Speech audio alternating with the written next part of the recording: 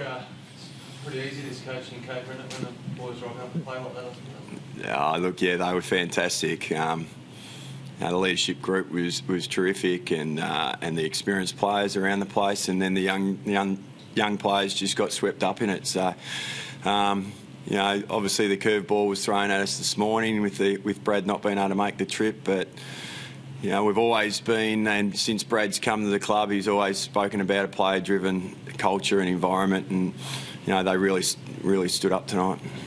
You got an update on Brad, where it's sort of at? Yeah, no, he's feeling a lot better. So obviously after that win, he's feeling a hell of a lot better. But apparently he sat up and watched the game from his bed, and so he's on the improve. Did you speak to him during the game? No, I didn't. Cameron Joyce, who sat in the box, spoke to him, I think, a couple of times at the breaks when I was out on the ground. Whether he relayed anything back through Joycey, I'm not too sure. I wasn't aware of it at all.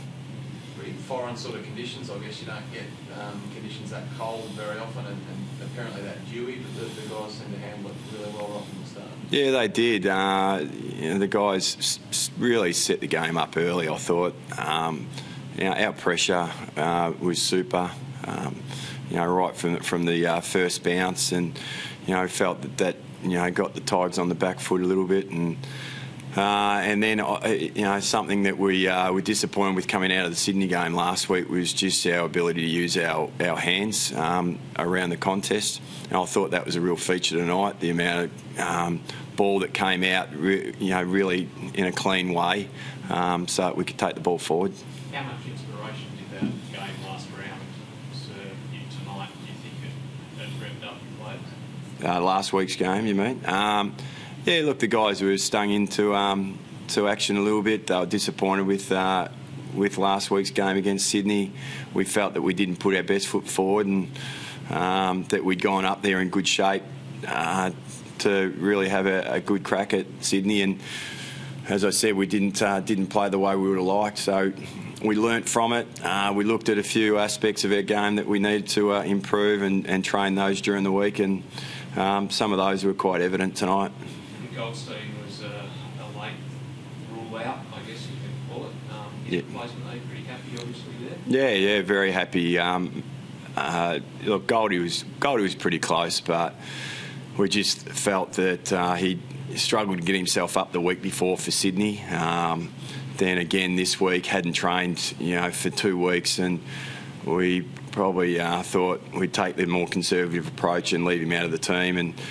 And part of the reason for that was that Madge has been in really good form in the VFL, and really was probably unlucky to go out of the side after he'd come in and played anyway. So we thought the replacement had been in good form and deserved an opportunity. What did you like about Madge's game tonight?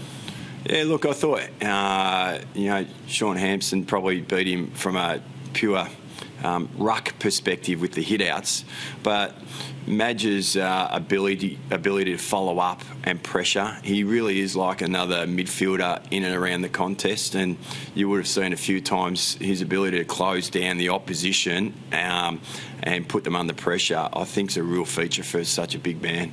Is there an opportunity for both to play in the same team, or is it one in, one out? That's a really good question. Like, we played with both of them, obviously, against Essendon as a bit of an experiment. Whether you could go with both Goldie and Madge as well as Brownie, it's probably still the question to be answered. But we might have to just discuss that one at match committee. Right, a 70-point win over a team that had won 3 in a row looking for 4. Was that the perfect way to respond to last week's performance? I think it was a pretty strong indication that these guys were disappointed with last week, and again, aspects of our game, that we were disappointed with, they just brought tonight. To have 90 tackles was super. I think 33 tackles alone in the third quarter. To move the ball as well as we did and have 72 inside 50s, it was, you know, I said to the players afterwards, I just thought it was a really professional, clinical performance. You know, your coach goes down, your All-Australian ruckman doesn't come up, but still to be able to go out there and do what they did, you know, as I said, was very professional. How about Sam Wright? Have you got a diagnosis on him? Yeah, he's got a badly sprained ankle, so he'll have scans on that tomorrow, back in Melbourne. Hopefully nothing struck. Yeah, hopefully it's nothing too major. He's just come back from an ankle injury, so it's the other ankle. So hopefully it's not too bad. Was that the extent of the soreness from tonight's game? That's all the injuries that came from the game.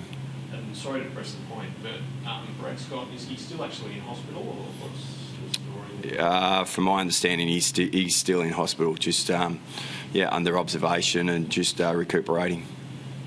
Daniel Wells, it must be pretty pleasing for the coaching group to have Daniel bringing some of his magic back and getting pretty much close back to his best footy. Yeah, it is. Yeah, he has just added another dimension to us this year since coming back from his long layoff last year. He adds a real touch of class and polish and agility around the contest. To have 30 touches and kick three really dynamic goals is testament to the player that he is, and yeah, as I said, he's just really adds to our team. Thanks, Phil. Thanks, guys.